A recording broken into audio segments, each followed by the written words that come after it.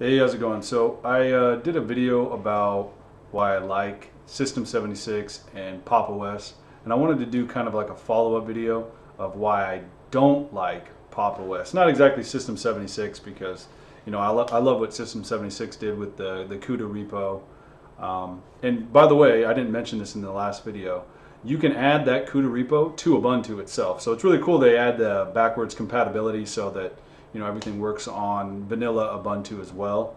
You can add the System 76 NVIDIA drivers to vanilla Ubuntu. You can add the CUDA repo. You can add the TensorFlow repo. So that's awesome time saving, and you can use it on Ubuntu or PopOS. So you can even add their whole entire theme to Ubuntu, vanilla Ubuntu, which basically makes it, in my opinion, like PopOS, except you are missing a few key things, which is what I want to mention now.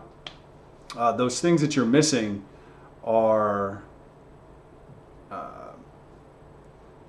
the similarities to Ubuntu and PopOS. They diverge right from the start of the operating system.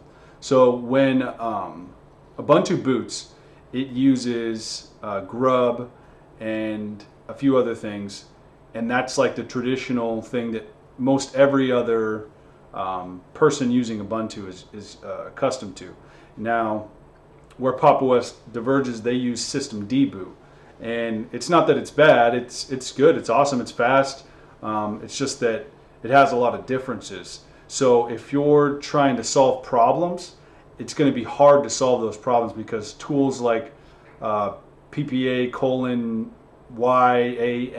Ubuntu / boot repair, that PPA Yan Ubuntu boot repair, or whatever it's called, you can't use that tool because that tool is pretty much for grub. PopOS, they really need to have a tool that's going to be able to automatically repair those systemd boot problems, because I ran into it time and time again. And I was just doing updates, and all of a sudden, because I had a Windows drive, maybe it wasn't configured the exact way that systemd boot was expecting it to be, and also their boot scripts, it would essentially make it so I can't boot into PopOS, and I'd have to spend a whole lot of time either repairing that or whatever. So I mean, that's one reason I think everybody should be aware of, and just wanted to put that out there, kind of like an announcement, service announcement. PopOS Boot is a little finagly for people who don't want to spend a lot of time fixing boot problems.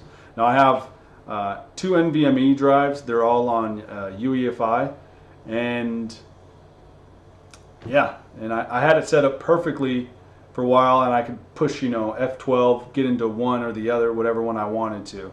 And then I also edited the UEFI boot parameters so that I had both the Windows drive and the PopOS drive in there too. But I mean, that kind of takes away the advantage of speed from the systemd boot in the first place. So I think that if PopOS wants to be successful, they're doing a great job, but I think that's one area that they could improve upon, and that's one thing that everybody else should be aware of and watch out for if you want to have just something that works perfectly out of the box. Now, with that said, I have switched everything from PopOS to Ubuntu again, and that took a while, but thankfully I did something called using a separate partition for your home folder, so it was pretty easy to do.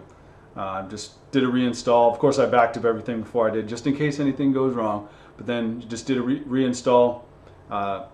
Said in the Ubuntu installer, said this is where my home folder is. Don't format. Don't check that check mark that says format, but format everything else. I think I had to format everything else except for what was it? The EFI partition itself, the one that's for booting. So I had to format everything besides that. So the root, I put my boot and my root folder partitions on separate folders on separate partitions. So yeah, so I switched away from that, but I'm still pretty much using all the goodness from System 76 PopOS operating system. So I still love it. I still appreciate the work that they did, And if you actually go to their GitHub, they say that managing different CUDA versions is a nightmare. And if you ever have to work with a game or TensorFlow or anything like that, it's a nightmare. So they have a big rundown of how to switch CUDA versions, have multiple CUDA versions installed concurrently, and then use update alternatives to switch CUDA versions. So it's awesome. They have an example of 2 running simultaneously. And I mean, there's other examples where, I mean, you can see the difference of how important this is, because there's big, long articles from places like Puget Systems where they're talking about how do you install CUDA, TensorFlow, all the scientific computing stuff. And it's like 20, 30 steps sometimes. I mean, it can get kind of complicated, especially if you want to have multiple versions for different things. So the work that they're doing here is very important. I'm very happy that they're pushing that upstream so that everybody can take advantage of it. So that's really cool.